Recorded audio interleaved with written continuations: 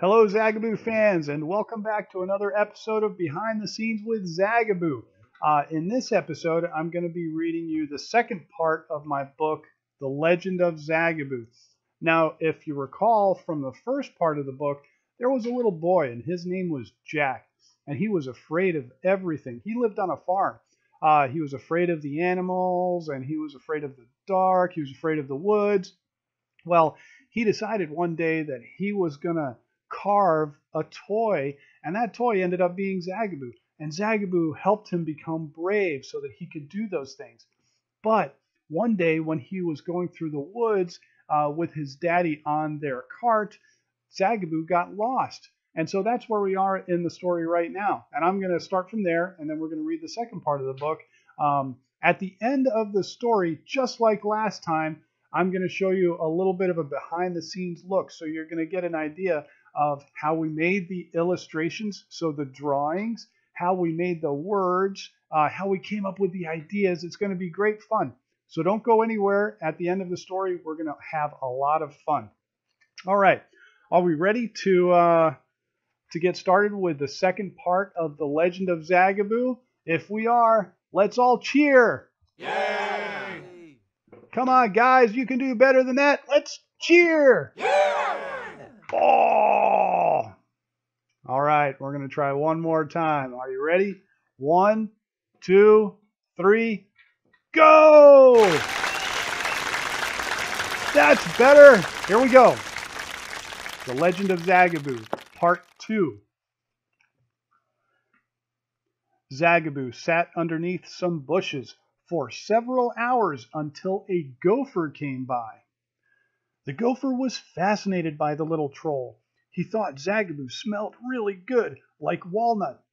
After a few twitches of his nose, the gopher picked up the troll with his teeth and carried him down a nearby hole. He took Zagaboo deep underground, through a maze of tunnels, and into his favorite chamber, directly beneath the tallest tree in the woods. After circling a few times to find a good spot, the gopher lay Zagaboo down, curled up next to him, and fell asleep. He stayed with the little troll all through winter. At the start of spring, the temperature warmed up, the flowers bloomed, and the birds began to chirp. High above the tunnels, in the branches of the biggest tree in the forest, thousands of special little creatures began waking up. Shell-top fairies that had nested in the tree throughout winter popped out of their cocoons and stretched their wings. As it did each spring, magic fairy dust fell from the many broken cocoons like snow onto everything below. The dust gave magical powers to all that it touched. The roots that absorbed the dust helped the tree grow, which explained why it was so big. The dust made the rabbits jump further, the skunks smell stinkier, and the gophers dig super fast. Normally, the fairies would talk and play games in the tree after hatching. But that day, a big storm had rolled in, and the fairies raced into the woods to find shelter. The rain fell hard and long and washed the fairy dust into large puddles. The edge of one of the puddles overflowed into a nearby gopher hole, and a stream of magic water slowly began weaving its way deep into the underground tunnels, eventually reaching Zagaboo's chamber. The magic water pooled around the little wooden troll and soaked completely into the fibers of his round little body and huge ears. Zagaboo began to glow green. Then he started to move, first with the wiggle of a finger, and then a toe. Before long, his arms and legs began to flop all around. Then in one quick motion, he sat up, startling the gopher. The little troll paused for a moment, tapped his head a few times to clean the remaining water out of his ears, and then turned toward the gopher. With a big smile, he said, "Hello, my furry friend. What might your name be?" The gopher looked at the troll and twitched his nose with curiosity. "All right then," said the troll. "I shall call you Twitch. My name is Zagaboo, and I need lots of wood. Will you and the other gophers help me?" Twitch stomped his feet with excitement and raced off to collect the other gophers. Soon hundreds of gophers returned with enough wood to fill the entire tunnel. Zagaboo was a great wood carver, just like Jack.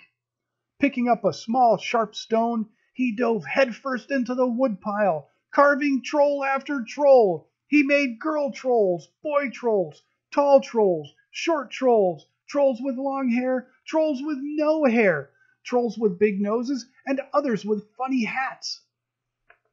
Zagaboo carved thousands of trolls, each of them different except for their great big ears.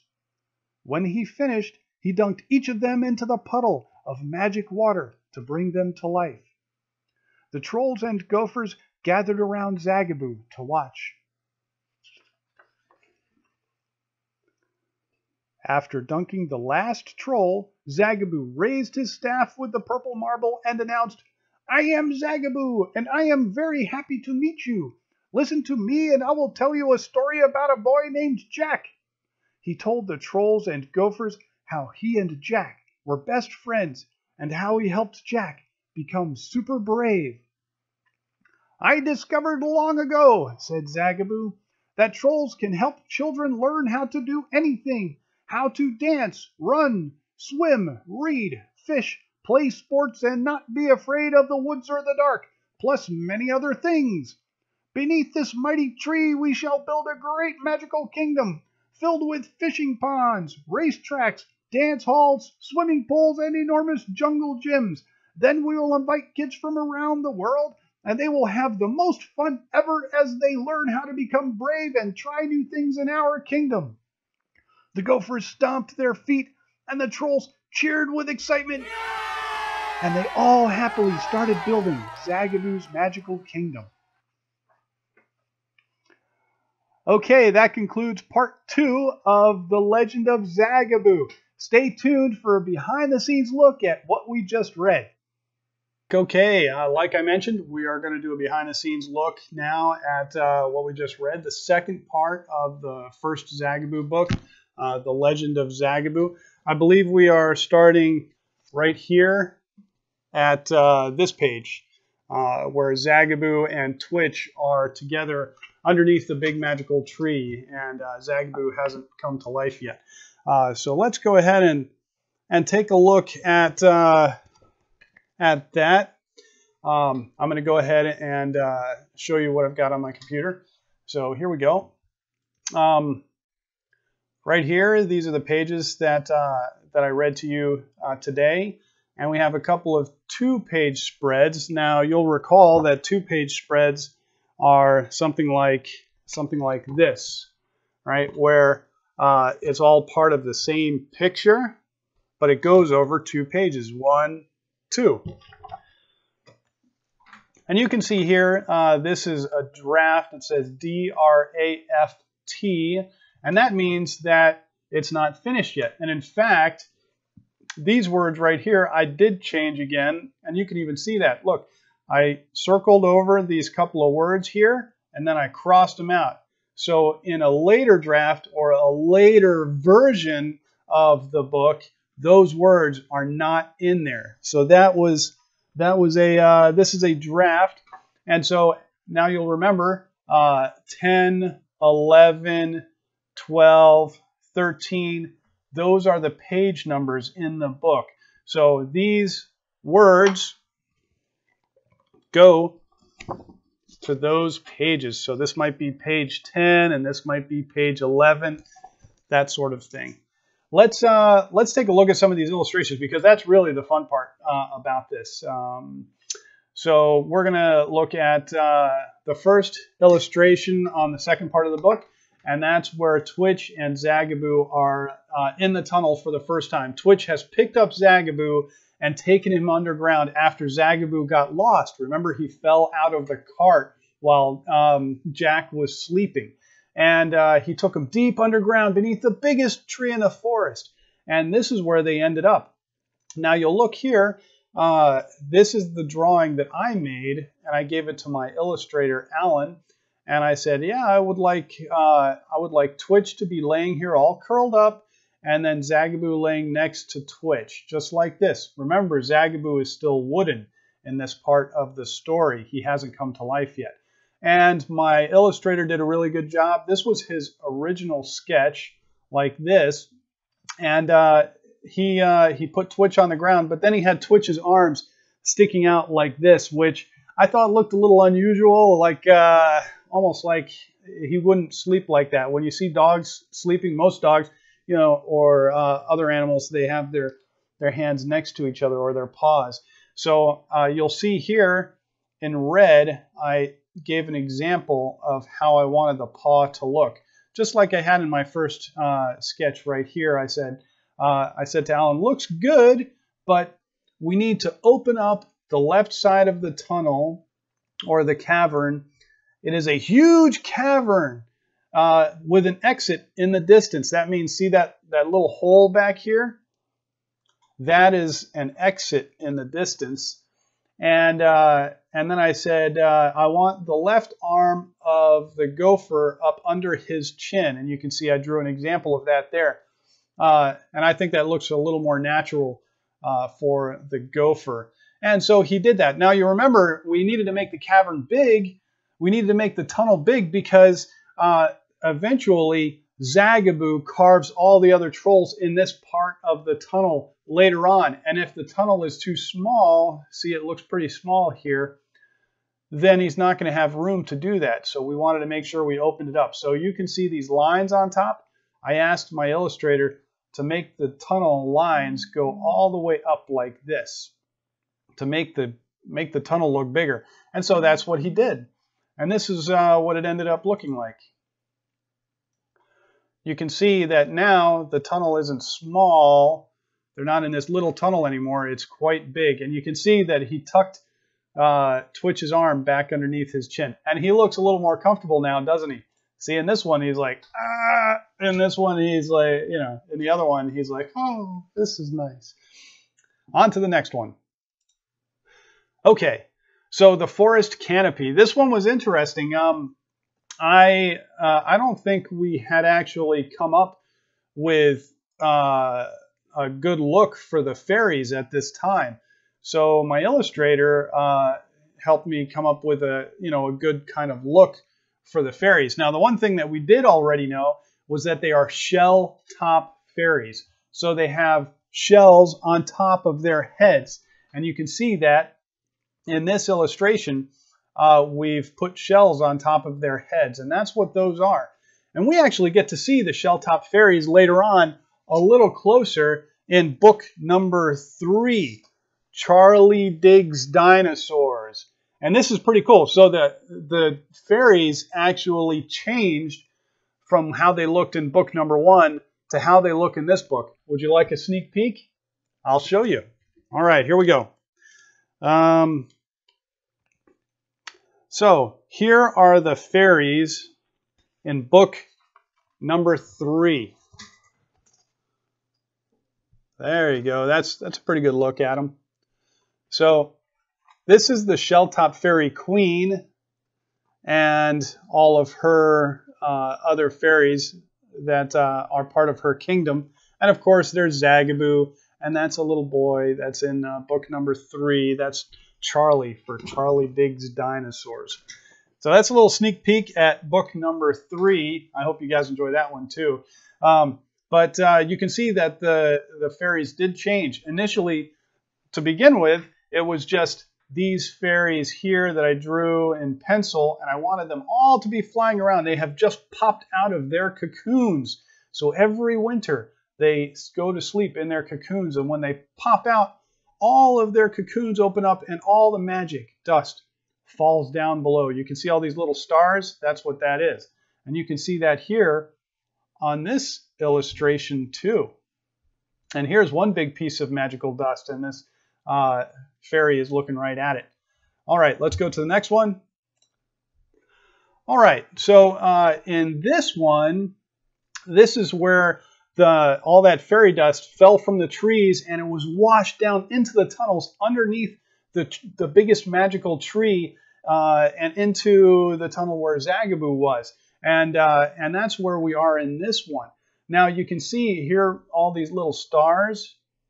These are the magic dust. This is the magic dust that's in the water.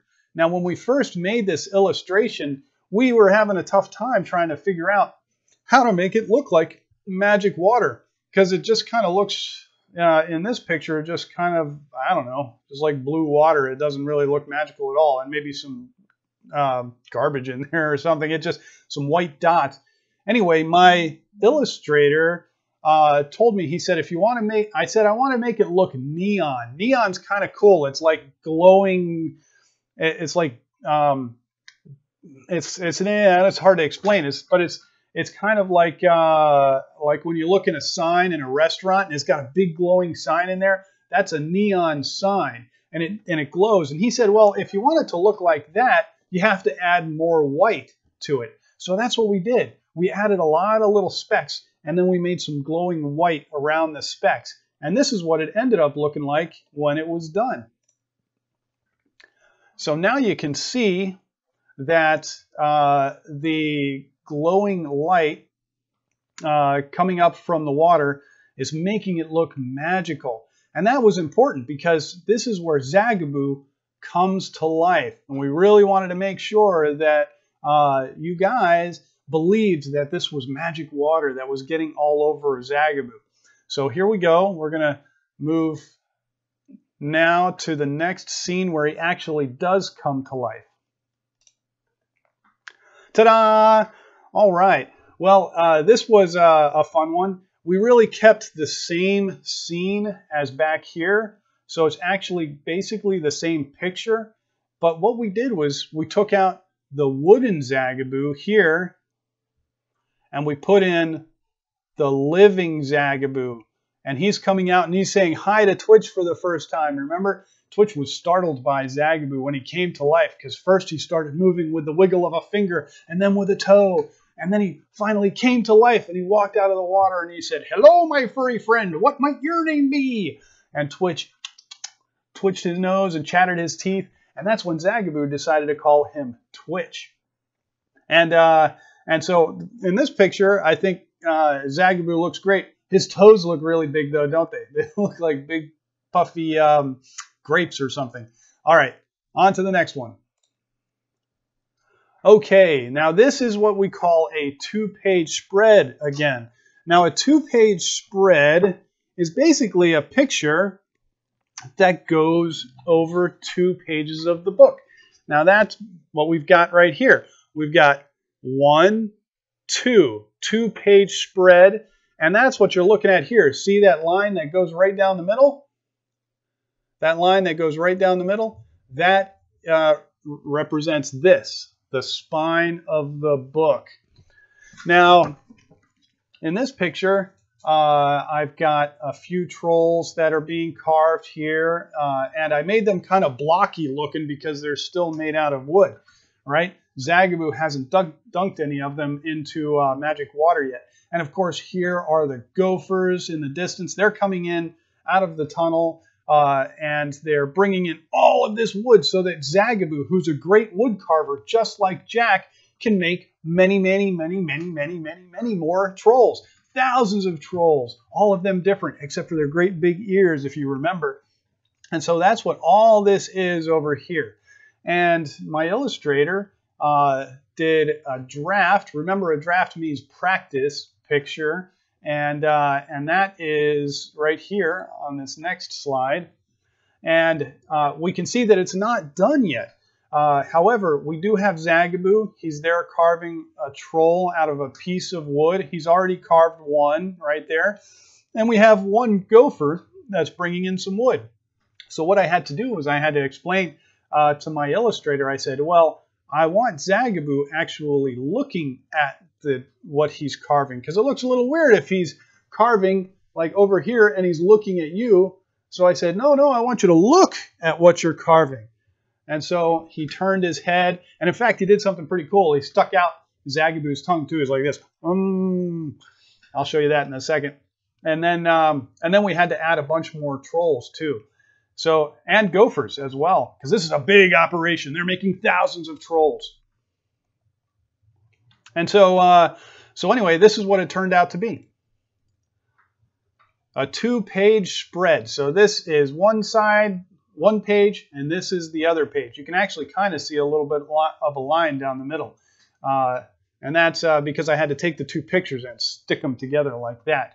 But you can see, remember I told you Zagaboo has his tongue sticking out. I think that looks pretty cool. And we've got some more gophers now. Look, 1, 2, 3, 4 gophers bringing in lots of wood. And now we have more trolls made of wood. And look, the trolls are so different. That was really, really important to me because people are different. We've got big people, small people. We have people who are different colors. And I wanted that to be the same for all of the trolls. And so we've got some big ones and some little ones, and they're all made out of different kinds of wood. And like I said, all different except for their great big ears. And so we finished this illustration and we went on to, let's see, illustration. This is the last one that I'm going to show you real quick. This is the one where all of the trolls came to life. And Zagaboo raised his staff with a purple marble and says, "Let me tell you about a boy named Jack." Remember that? And all the trolls were super excited. And he says, "We're going to build a great magical kingdom. Get started." And so all the trolls that he had just made out of wood and dunked into the magic water to bring them to life, they started building Zagaboo's magical kingdom. And they're all very excited. And this was the first drawing of that. We were going to put the words on the top and the bottom, but like I told you from last week, we just kept all the words on the bottom. Let me see if I can find that page for you real quick here. And here we go. That's it. We kept all the words on the bottom. It just makes it easier to look at. Plus, not just easier to look at, easier to do. So I was a bit lazy not being able to do the other 2 sides. It would have been just too hard. Would have looked a little funny too, I think. So anyway, I just skipped over that. All right, I don't want to talk too much about that because that's not important. Next, this was the draft. So remember the practice drawing before we colored it of Zagaboo and all the trolls after they came to life.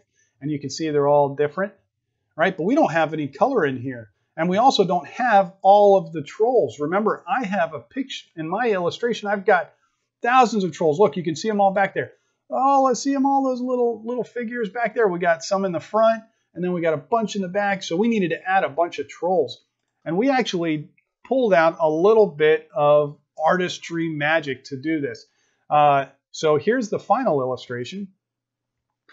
And you can see that we've got some of the trolls in the front, and we can see those guys really well. And then here we've got a gopher, and then we've got some more trolls over here. And this is Winko, actually. She's the swimming troll. She's in book number 2, Maddie Swims Troll Style.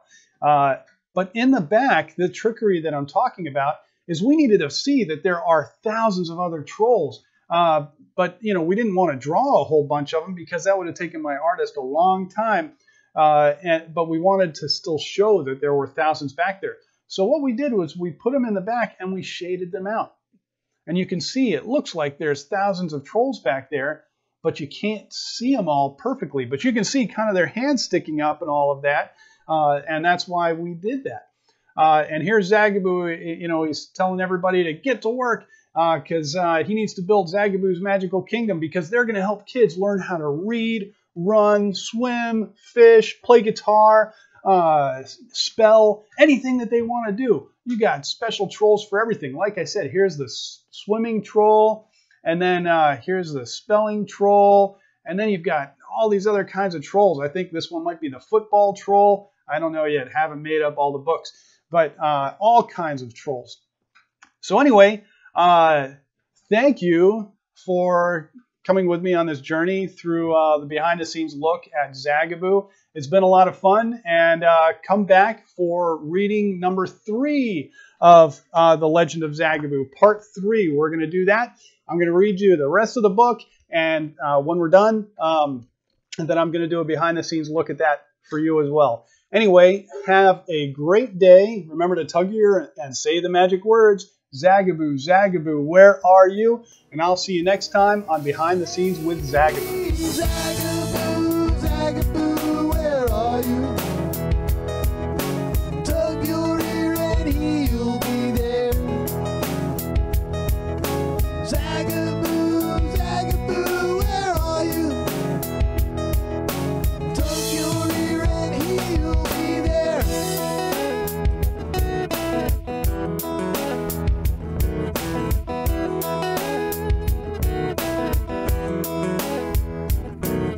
His kingdom underground is home to gophers.